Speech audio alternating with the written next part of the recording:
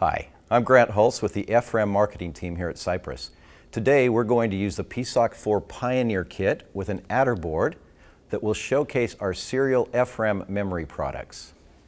FRAM stands for Ferroelectric Random Access Memory. It has three key advantages over an E2 PROM. First is endurance. Now, endurance is defined as the number of times a nonvolatile memory cell can be rewritten before it wears out. For serial E2 PROM, that number is about 1,000,000 times. That works out to about 2 years if you write to a certain address every minute, or 2 weeks if you write to the same address every second. Now compare that to an FRAM. FRAM's endurance number is 100 million times higher, or 100 trillion. That's 10 to the 14th. That's millions of years if you write to the same memory location several times each second. This makes the FRAM technology effectively unbreakable. Second is speed. Any write to a serial E2 PROM takes a very long time. They usually group together a whole page of memory and then write it all at one time. This takes many milliseconds. FRAM is different. You can write a single byte or a few words at 40 megahertz clock speeds, which is over 5,000 times faster than similar writes to that E2. Even when replicating the E2 PROM's function and writing full pages at a time, our FRAM product can do those page writes 200 times faster. Third is power. Not only is it faster and more non-volatile, it also offers these features at a much lower power or current level. This makes FRAM the most suitable solution for anything needing ultra-low power, like handheld battery-operated applications.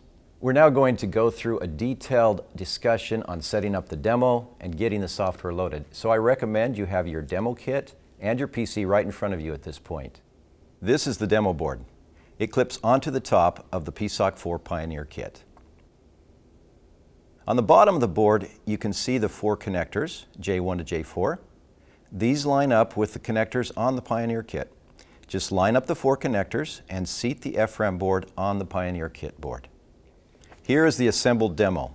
The demo board is mounted to the Pioneer Kit. This switch 1, SW1, powers the 2 sockets separately, so please put it on off position for now. I've connected the USB cable, but just to the Pioneer Kit so you can orient your board. I haven't connected it to the PC yet. Our board has 2 sockets here on the top.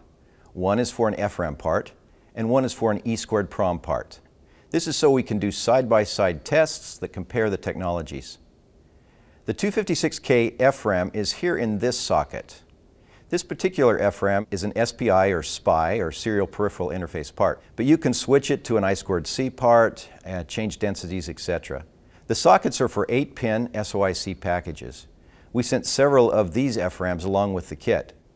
With the USB connector at the bottom, the top marked letters on the package are right side up, and pin 1 has a dimple. The FRAM IC goes here in relation to this USB connector.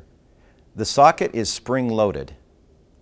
Once you've placed the IC, push the socket down, then let it up and it will grab the leads. The second one is a 256K serial E2 PROM. A few of these also came with the kit. This has the same spring-loaded socket. Now, go ahead and pause the video until you get the kit assembled as I've shown you to this point. Now that it's assembled, we are ready to hook it to the PC, download the software, and run our demos. You can now turn switch 1 to the on position. Again, this allows power to the 2 socketed parts. And plug the USB cable into the PC. These 3 status LEDs will come up like this, and the demo board is ready to run. Pause the video here until you get to this point. After you install the demo software, go to Start, All Programs, Cypress, then look for the Serial SPI FRAM demo and click and open that demo. That should open this demo screen up. Okay, that works. Let's close this demo screen again for right now. Now, we're ready to load the .hex file and configure the demo board. Again, go to Start, All Programs, Cypress, and open PSOC Programmer. I have 3.20.0. Make sure you're connected to the board in the bottom right. Then, select the hex file you have saved on your local drive and click the Program button. There, we're ready to run the demos. Let's look closer at the demo screen. Open it up again.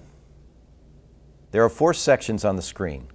The Device Settings section, top left, the Test Panel section that shows our 3 test choices in the bottom left, and the FRAM data results and the E2PROM data results over on the right side. Let's review the device settings. U1, U3 is the first socket where we put the FRAM IC.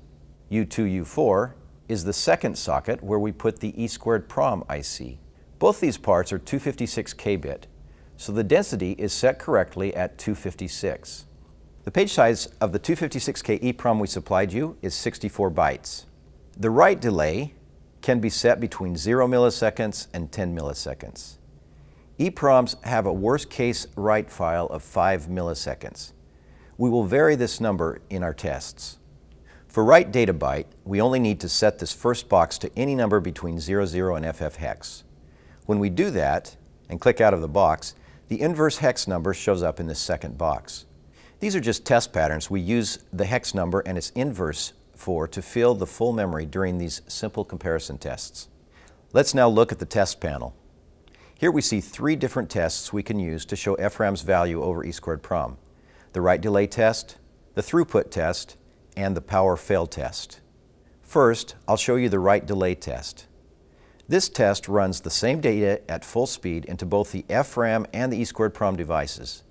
The FRAM is going to catch all the data without any errors because of its superior speed, while the E2 is going to miss most of the data because it has to wait for each page of memory to be deleted before a write can be done. This page delay is worst case 5 milliseconds.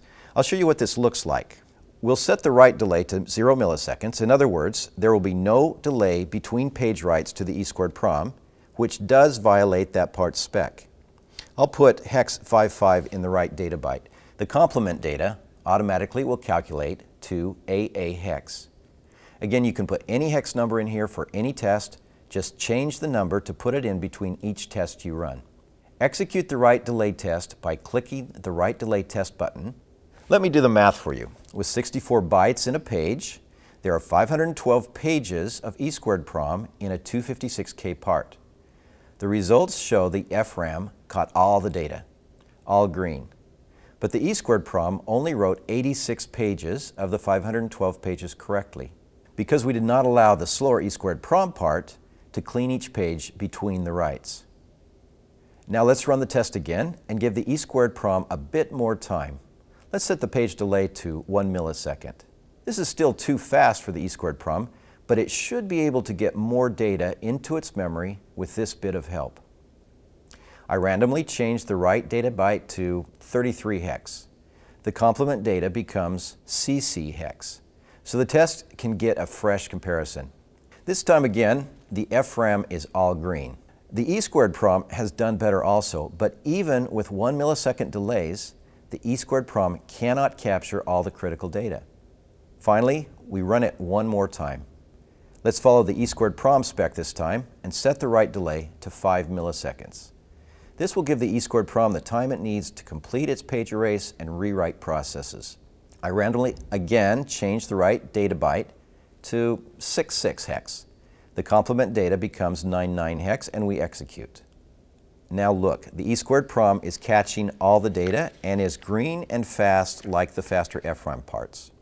Another speed comparison test we offer is the throughput test. The throughput test is like a car race. Both memories are filled as fast as possible.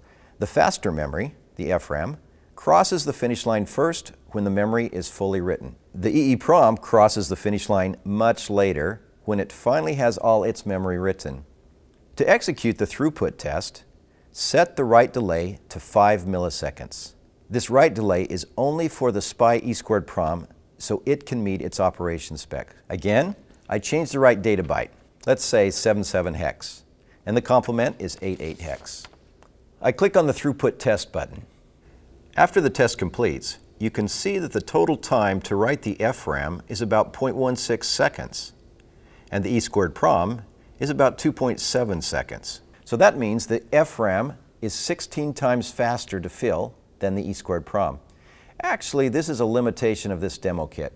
By spec, The FRAM is really 200 times faster than the same size E² prom, so this is a really cool test to show. The third and final test is the power fail test. The power fail test looks at the last moment of data storage, the moment when power is suddenly lost. Since an E² has to hold a full page of memory for 5 milliseconds before it can complete its store, that full page is at risk. It will be lost on any power interrupt. An E² design has to include a battery or a large capacitor to hold the E² up long enough to complete its last store, or that last page of data will be lost forever. FRAM has no delay, so we save the last complete byte of data received without any battery or any capacitor. To execute the power fail test, again, write the write data to 5 milliseconds for the E² prom, and again, change the write data byte to anything you want. Click on the power fail test button and wait for the yellow LED to blink several times, then turn off. This indicates that the demo setup is ready for the power fail test. Now turn off the power supply by switching this on-off switch on the FRAM board to the off position.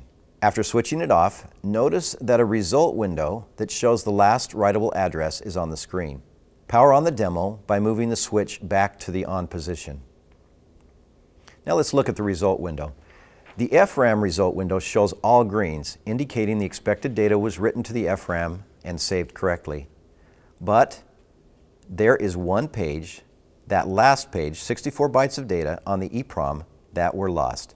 This is shown by the single red line in the results. Again, an abrupt power fail in a system can corrupt the data in a full page of an E², while all the data is always safe in the FRAM. Well, that completes the serial FRAM demo training. I hope you enjoyed it.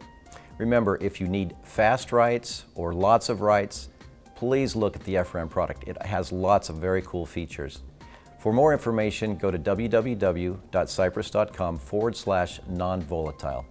And thank you for listening.